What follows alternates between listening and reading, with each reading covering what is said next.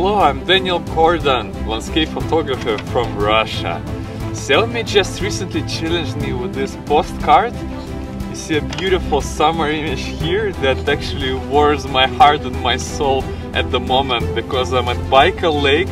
It's January, it's freezing -30, -35 Celsius on open air, and this is the Beyond the Postcard challenge.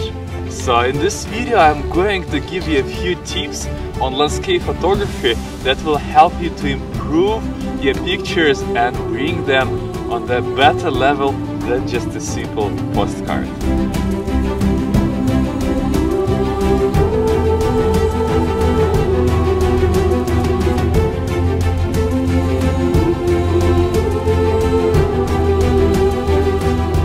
So guys, behind me is Agoy Island. It's a beautiful sharp tooth that's going straight out of the ice. And how I formed the compositions actually. So we have a subject to have a beautiful rock, but what's next? Next I'm going to look under my feet and try to find the beautiful leading lines, converging lines.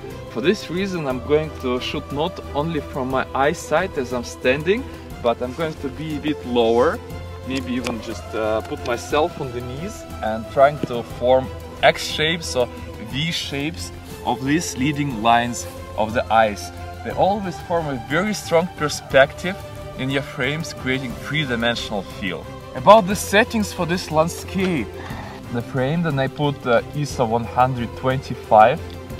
The exposure compensation is -0.7 in order to be to have the beautiful exposed sky, not overexposed, to have all the details, all the colors in the sky. Then I shoot in RAW, make sure in settings that you're shooting in RAW. And another useful feature is the focus peaking. So when I switch the focus peaking, I have these red lines that show me where I actually focused.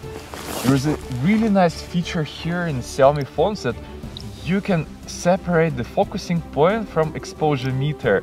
So I'm going to click here, leave the focusing point on the foreground and exposure point to the sky, like this. Again, focusing point on the foreground. And now I can make a picture. And while I'm getting a little bit lower, I start actually having reflections of the rock itself. So try to be as low as possible. And sometimes you even need to put your phone down on the ice, on the water, to get reflections. Sometimes you even need to break the rules. Probably most of you know about rule of thirds, when you need to place your subjects in the thirds and it will be quite balanced and very well composed image. But in this case, just forget about these rules and you see the horizon in the middle, and it just emphasizes this beautiful mirrored reflection of the Agoy rock.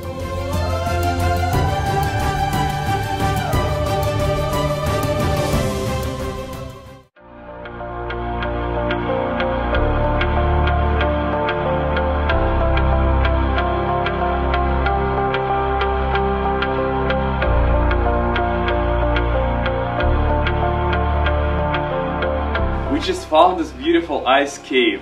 When Baikal just stood up in the beginning of the year in January, Baikal is very stormy and waves are splashing sometimes 10-15 meters up to the rocks, and then you see these icicles that all hanging around, and sometimes in the rocks on the islands you can find this grotto, this little caves. You can climb inside and make beautiful pictures from inside the ice cave. So that's what I'm going to do right now. I'm going to take my Xiaomi smartphone and climb inside the ice cave. So I just climbed inside the ice cave, and this fantastic frozen kingdom inside, all the icicles hanging from the ceiling, and this just very fragile area here. And it's the biggest challenge to make a nice picture here because of the light difference. The light is at the entrance of the ice cave is pretty bright, and the environment of the ice cave is quite dark. So the biggest challenge is how to expose properly the picture. And here are a few tips that you can use along with your Xiaomi smartphone. The first feature in the Pro mode, you can choose the exposure meter. you must choose the spot exposure meter instead of the average exposure meter that will most probably get overexposed entrance. You can measure exposure through the entrance of the ice cave and get the most out of the details from the raw file of your picture.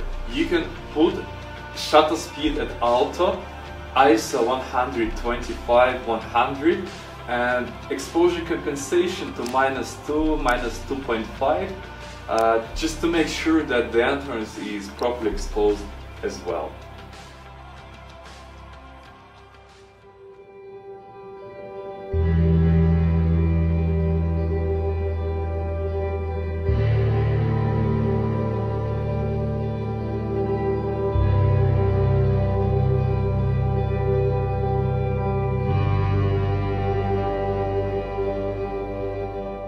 It's getting darker at Baikal Lake and I'm preparing to a very special photo shoot.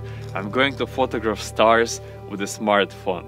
So how to make it possible? Basically, first you need to prepare proper equipment. You need a steady tripod and then you need a special plate on which you can put your phone into. So what are the settings for the night photography? First of all, I plan the composition where my videographer Alex, he will stay in the middle of the frame and we will light up the ice below him. So just put the light under his feet and the stars will be emerging just from the top of the rock. And what about the actual settings for night photography? First you need to take care of the shutter speed, and this is the reason why we are using the tripod. The shutter speed should be around 20-25 seconds. Then this should be around 3,200-2,500. Now you can actually see that we are filming in blue hour, not the actual night. That's why I will move the shutter speed a bit faster, but the shutter speed should be about 20 seconds.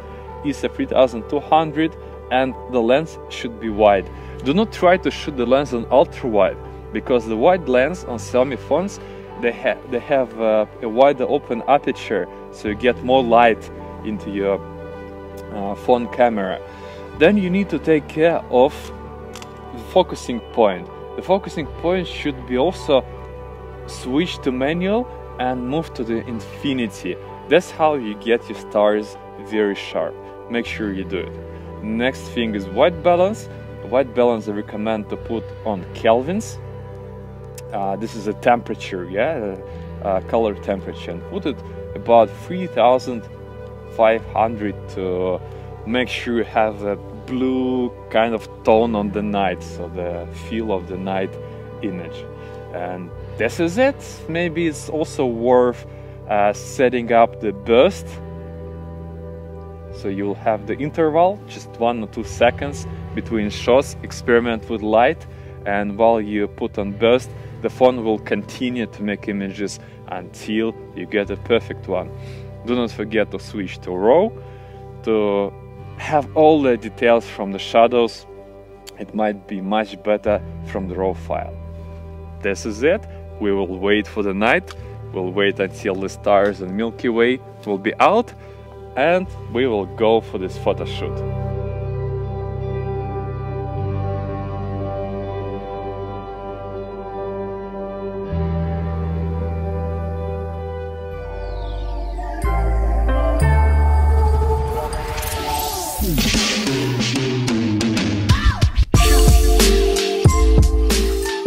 This is the beginning of a new year, so we'll hope for a new start, for a new year full of adventures, emotions and travel. And while I'm exploring the biggest skating ground in the world, Baikal Lake, I'm challenging you beyond the postcard. Bye bye guys!